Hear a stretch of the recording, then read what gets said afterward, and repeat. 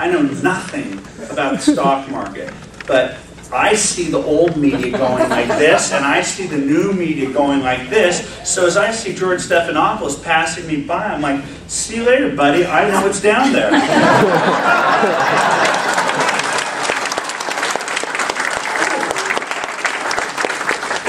Yes, sir. I was told once that there'll be 20% for you and 20% against you on any issue, but there's a middle. And I feel like, how do we attack the middle, the independent, the uninformed, and certainly the youth of this country to get them to understand the seriousness of our message? That's the pop culture thing, ultimately, because those people are the people as I leave here high as a kite thinking we're going to save this country, and then I walk through airports. Right. Like, no one recognizes me. I'm not as popular and as famous as I think I am. And millions and millions and millions and millions of people watched American Idol last night.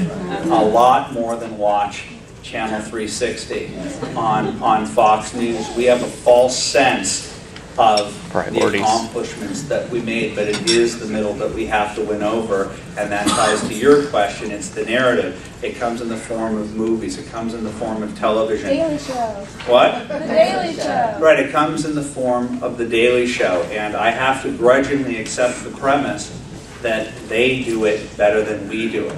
We cannot accept mediocrity.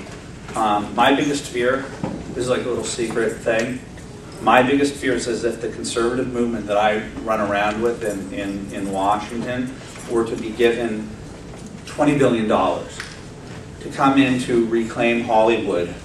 The first movie would be 3D CGI Hummel figurines. Hummel figurines, okay?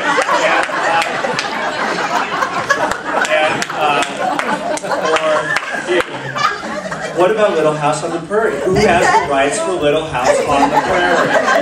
We need our children to see the kids on the prairie. That's those heartland. We need to give them buttermilk every single night.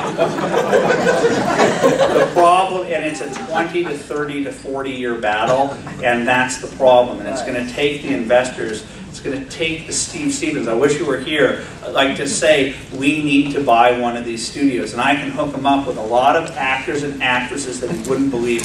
And I'm a huge fan of my book, and you've got to buy it if you don't have it. But